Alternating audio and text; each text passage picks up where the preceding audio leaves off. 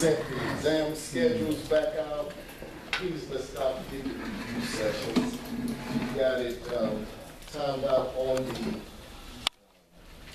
the exam schedule. So please make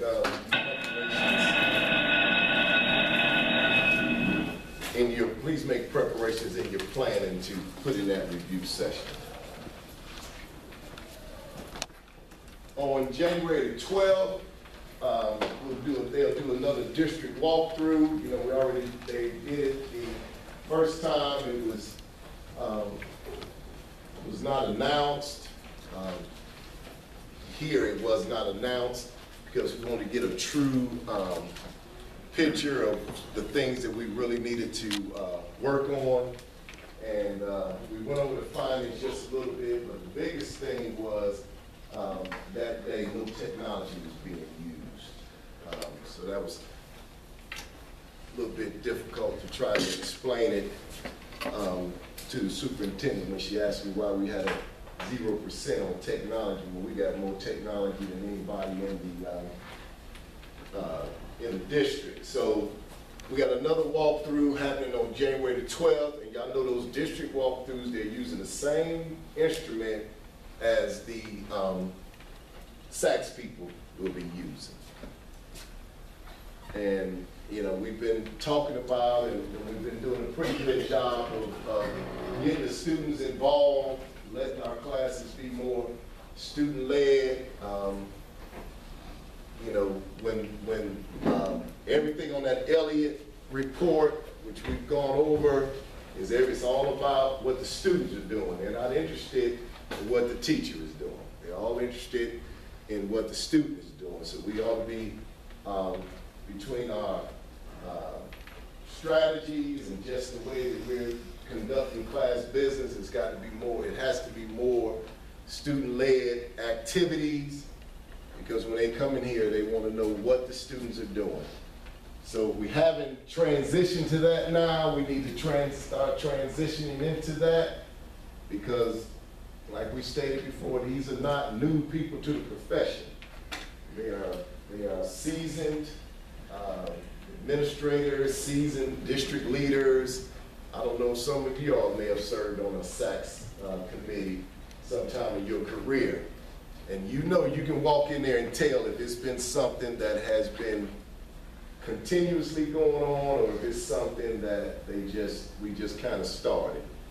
They're going to talk to the students. And we don't think that the students are telling us. I remember, I think Ms. Gilbert did a SACS meeting in one of the surrounding counties. And I remember her saying, they asked the student a question, the student said, no, they told us y'all was coming, so we just started doing this. You know, so with us, it should be just the way that we've been doing business, you know, all along. Now, you know, we don't get to pick the students, but we all know how that goes. And they pick one of our most lovely students that may not do us any favors, but thank goodness they don't just talk to one. So you know how that goes. SACS visit will be February the 21st through the 24th. They will arrive on the evening they will arrive on the 21st, with the first school they come to on the 22nd. Normally in the past, they would normally send out, they would usually spread the SACS committee out, and they would go to different schools. Well, they've changed the format a little bit. They all are going to be in this building on the 22nd of February. Looking at the things that we're doing. So it is what it is. We just we'll adjust accordingly and go ahead and meet that challenge, so we can go ahead and get this accreditation and go ahead and get them marked. So we know you have the Elliott report, you know what they're looking for. We're gonna do another, like I said, we're gonna do another district walkthrough in January, so it's not gonna be any surprises. We know exactly what they're looking for. So we need to make sure that we're You know, of course, they're gonna talk to teachers, they're gonna talk to some of the faculty members, they're gonna talk to some of the students, they're gonna talk to some of the stakeholders, they're gonna talk to some of the parents. Y'all, those of you that's been through this before, y'all know how this goes. It's been a while since we did it on the school level because of the past couple of accreditations, they gave you a choice to do it district or school. So now they're putting it back into the district and the school. So that's why you really hadn't seen people visit the building. So they've changed it a little bit. Okay? Just a few reminders. Let's make sure we continue Ratan, the standards. If y'all remember, that's how we were going to build our vocabulary, and it helps build the vocabulary in the language of the standard, which is going to be the language of the milestone. If you don't think this is, so we haven't been doing it quite a bit. This is very, very important as far as, I was in Miss Bryson's classroom a couple weeks ago, or couple weeks ago, and the word was petroleum, no, the word was OPEC, something about OPEC. And in the definition, it had the word petroleum. So as she was writing the standard or whatever, she asked the students, what does petroleum mean? The little girl raised her hand just as serious as she wanted to be, and she said, Vaseline. And I got tickled because when I was little, I remember that big tall jar of petroleum jelly. It wasn't no lotion, it wasn't no what do you call these lotions now? It was, you grab that, my brother got through with his big bar, he got through using the petroleum jelly, then I used it. And I got kind of tickled because it just brought that back. But then I thought, this is why that's important, because if she's looking at a question, and it says petroleum, and if she's sitting there trying to figure out what does this have to do with Vaseline, then we in trouble. But that's why that Ratan is so, so important. I'm sure that some of you all have similar experiences with vocabulary words. I think somebody had one with statues. Yeah, Ms. Ferris had one with statues, and they thought statues was only if it wasn't in the middle of the they thought the Statue of Liberty was the only statue. In period. And y'all know we got George Washington right downtown. They didn't, but that's why that is so important, because if we don't increase that vocabulary, then we'll have problems. Hawk time, appreciate the effort on Hawk time. Let's not deviate from that schedule, because I'm gonna tell you, I brag on y'all with Hawk time and the things that we're doing on Hawk time. And always, if Dr. Hinton's in the building, I always try to get her to, I think she was walking around Friday, but I always try to get her when she's walking around, go by and look at so-and-so, whoever's on Hawk time. And I'm doing that thinking, okay, we're gonna be doing Hawk time when we walk in there. And if we walk in there and they're not doing Hawk time, then I got a big old egg on. Because I've been bragging about Hawk time and what we're doing on Hawk time and how this increased time is really helping our students. So let's not deviate from the Hawk time schedule. Whatever day you have to do Hawk time, please plan accordingly. We talked about, we do those SLDS clicks, and I've got some letters for some of you all that came from Richard Woods, who's the Georgia School Superintendent. And it said, I would like to personally recognize you for utilizing the Georgia Statewide Longitudinal Data System, SLDS, during the 2014-2015 school year. You viewed over 500 pages of student data and resources. How's everybody laughing? That's so funny. With system over the course of the school year, and your frequent use of the system demonstrates your commitment to doing what it takes to fulfill our mission of ensuring that all students achieve. Classroom teachers are asked to do more in the classroom with each passing year, and effective educators find ways to utilize the resources that are available to them in a way that will benefit the students they serve. Your effort demonstrates a strong, effective use of SLDS data and the other resources within SLDX. You serve as an example of a teacher demonstrating strong educational practices, and I applaud your efforts on behalf of your students. It is my hope that you will continue to utilize the system and that you will help us spread the word to your fellow educators about the wealth of valuable student data and resources that are available right at their desktop. Again, thank you for your continued effort and dedication to educating Georgia's future. Richard Woods, Georgia School Superintendent. All right, y'all gonna give him a round of applause or what? All right, we got Dr. Cooper.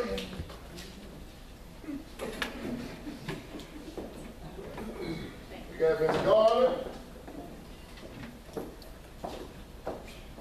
Ms. Norris. She's not here.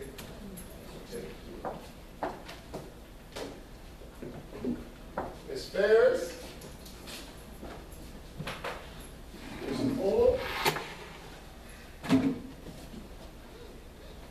Ms. Moore.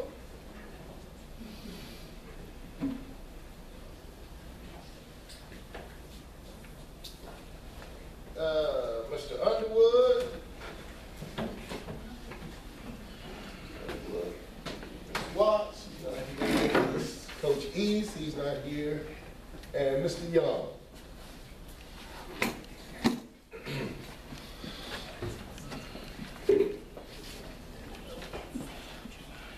Now, I know how much we pay attention to those SLDS clicks. I was surprised we didn't have a lot more. Maybe in 2015, 16, we should have a stack of those things, because I know y'all do some clicking around here. So thank you, and thank y'all for your efforts. Notebooks are here. We talked about the notebooks from this point forward on how we're going to do our notebooks so that everyone's on the same sheet of music. In English, I think the first and second period. In English, we talked about it by period, but what we're going to do, if I hadn't told you already, we're going to do it by standard. I think math made me realize that was probably the easiest and most simplest way, especially when you have several different classes that you have to prepare for. So we're not going to do it first, second, we're going to do it by standard. So we got your notebooks, we have your dividers, and all you do is put your dividers in there, take each standard, under one, you have the standard, and that's where you put your artifacts. Don't forget to do that cover sheet on top of your artifacts so that we know what it is that we're looking at, okay? And like I said in our PLCs, I know that we do it, we just have to get in the habit of putting the artifacts in there, okay? So before you leave, please grab a notebook. If you're one of the ones that want to do it by the notebook, please grab a notebook, and should be a box and a packet of dividers. Any questions on it? Yes, sir. So do we put one artifact from each period behind the standard, or just one for maybe each grade level that we're? You do it as you do it. It's no, you just want to put your artifacts in there. Yeah. As much as you want to show us what you're doing, but just keep in mind that this is an example of what you've been doing. This is the totality of what you've been doing. Okay? So at the end of the thing, you just want to have enough stuff in here to demonstrate.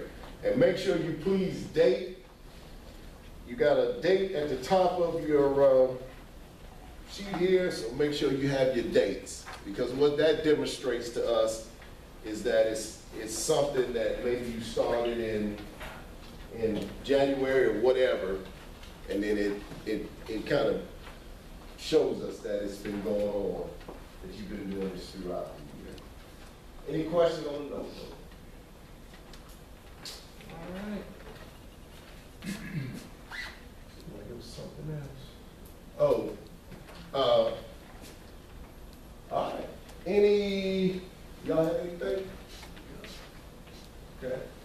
Any concern? Yes, ma'am. Quick question on the notebooks. Do we go back to the beginning of the school year and add artifacts? You can. If you would like to, the question was, you go back and add your artifacts. If you want to use that stuff to help build your notebook, you can do that. Okay? You can do that. All right? If you ones that don't want to do notebooks and you like to upload your stuff, then that's fine too. Just we ask you that you upload it by standard and put a cover sheet with a little brief description of what it is that we're looking at. All right? And again, this is in an effort to get us all on the same sheet of music. We talked about that in the PLCs, to get us all on the same sheet of music, because there was a little bit of a minor disconnect this last formative. So hopefully we won't have that disconnect. All right, anything, y'all? Anything else? Any other questions about anything? Okay. I think with the, we did the milestone for econ, and I do believe that this year they're going to get those, well, according to our information meet we had this morning, I think we're going to get those test results. Well, we have to if they're 20% of the grades, but I think they're going to turn around pretty quickly. So as we get milestones, I think we're going to get the results pretty quickly. I know some of y'all have seen the data that's on those student reports, and in our meeting, one of the things that's going to be required of us, if students need remediation, we need to identify how we're going to remediate that student. If students need acceleration, we need to be able to identify how we're going to accelerate that student. All right, verbally.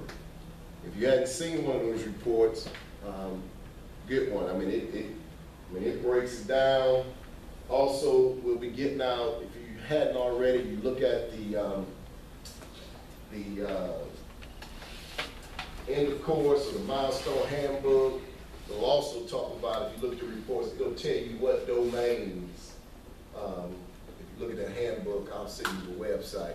It'll also tell you what domains and what percentages of those domains will be on the test. So it kind of gives us a better idea. And that's nothing new. We've done that before, looking at domains and concentrating on the ones that that's the higher percentage of the test. So just all that stuff and getting ready so we can be successful on the milestone. Anything else? Dr. Gray, just a reminder of the Christmas party Thursday, and if you have not gotten with Melissa West, if you still want to go, you need to see her like first thing in the morning. If you're on the committee, check your emails. I emailed something today, and also desserts. Ms. Smith is emailing about desserts. You may do one. Okay. And don't forget your toy, unwrapped toy. Unwrapped toy for Toys for Tots. If you'd like to.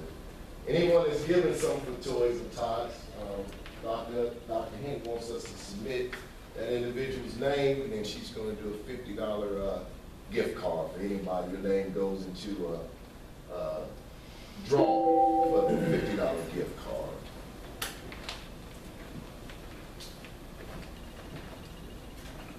That little bing just threw me off. I was getting ready to say something. That just threw me off. For the Toys for Tots, is there a price range that you're looking at for the gift? Actually, it's not. It's, you know, it's just, you know, it's just for kids in the community. And, you know, normally it's between $1 to whatever you want to give. And it don't have to be a toy. It could be, actually, it could be, if you want to write a check to empty stocking fund. That's what it actually is, empty stocking fund. Okay. We got some more sacks. If y'all haven't got the email, we got some more sacks work to do. we sent it over to, that's what we have to do. So we'll come up with a plan on that. I think I saw the email that Ms. Robinson sent out. And I'm going to say now, the ones that have been doing this SACS work, they've been kind of taking it and just doing it. And I've talked to them about let's get these committees and getting these committees to get in here and help. And they just been kind of saying, you know, we'll do it. You give us some time, we'll do it. But we gave the time, and it went off to the checkers, and it's come back as we got some more stuff to do. So now we have, if you're on one of those committees, we have to pitch in and help us get through this. So we'll be re-identifying the committees. Am I speaking out of turn? You want to add anything? No, it's okay. It's basically cleanup time is what it is. Okay, it's cleanup. Everything has to be polished and has to be perfect. Okay. So Because it went over. the more eyes that are on it at this time, Right. it will be more helpful. The better, Because right. you might see something that somebody that has been looking at it over a long period of time has missed. That's right. And so, and proofreading and proofreading and proofreading. I That's can't right. stress that enough. So. All right, so just make time. That committee have just taken it and They work hard. on their standard, your standard chair or your vice chair, they filled in and they just done it. They just done it. They've done the lion's share of it. Well, it's going to be checked. Now it's time to come back. Now they're going to count on the rest of their committee to get in there and help. And like I said, the quicker we can get in there and look at it, the faster we can put this thing to rest. Because we're under a time restraint. The SACS is going to be here in February. Who's in charge of our website? Is that you? Okay. Can you look at that and update? Just see if anything needs to be updated on our website.